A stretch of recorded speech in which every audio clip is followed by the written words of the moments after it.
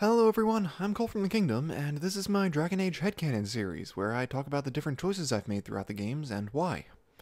Dragon Age 2 has a bunch of small narrative decisions, but not many struck me as being worth making a whole video about, so instead I've just compiled a few interesting ones together in one package. I'll probably make another collection like this at some point, maybe for the other games as well, so let me know what other choices you'd like to see me cover.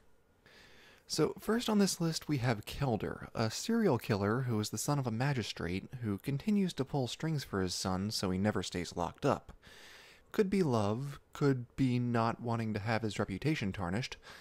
Kelder targets young elven girls, and he claims it's because demons told him to. The reality is that he's just deeply troubled and suffering from a form of psychosis.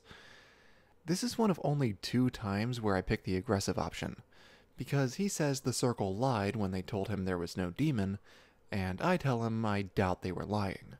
Because if the Circle, or especially the Templars, even suspected a demon at work, there's no way they would have let him go. I really like that they included this in the game, because even in a world where we have demons possessing people, and blood mages drunk on power and whatnot, there are still run-of-the-mill killers and people suffering from the same mental illnesses that exist in reality. That said, the best place for him would be in a mental institution, or at least a prison so he's not a threat to anyone. Unfortunately, I think mental hospitals are rare in Thedas if they exist at all, and they are almost certainly not up to the standards of modern institutions. Not that they're always perfect either, but historically well, I'm not going to go into that. The point is moot anyway, because the magistrate continues to pull strings so Kelder isn't locked up. And it really hurts because he does show remorse, and begs you to stop him. On my first playthrough, I spared him because I'm always the life is precious kind of guy. But in lieu of other options, and taking into consideration Kelder's own wishes, yeah, I put him out of his misery. The elven girl he kidnapped, I don't think she's suffering from Stockholm Syndrome. I think she's just a compassionate child who has recently gone through a traumatic ordeal and isn't quite in the right mindset. She later becomes a guard, which I really love, but she says she was wrong and that I was right to kill Kelder. I don't think that's the lesson to take away from that, but it's great to see her become a guard and help people, especially since she's an elf. Next up, I want to talk about Varric's personal quests in Act 2 and 3.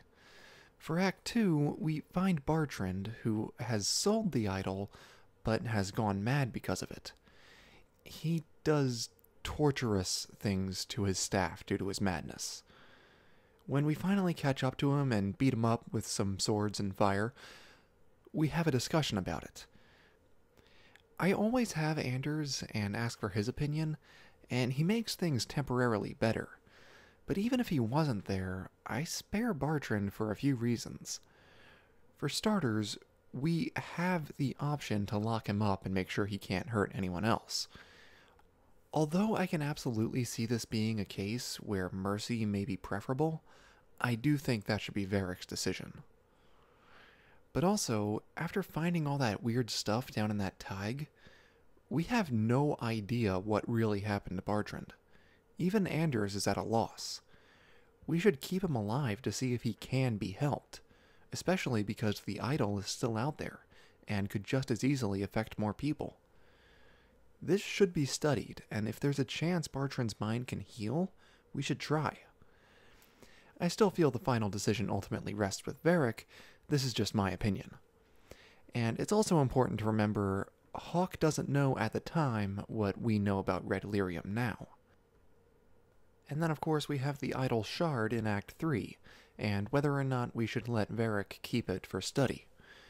Now I did just say we should study the effects, but Varric is acting out of character and hearing things the second we enter the house.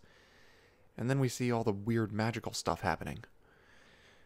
Yeah, no, this thing needs to be disposed of immediately, or else we risk another Bartrand.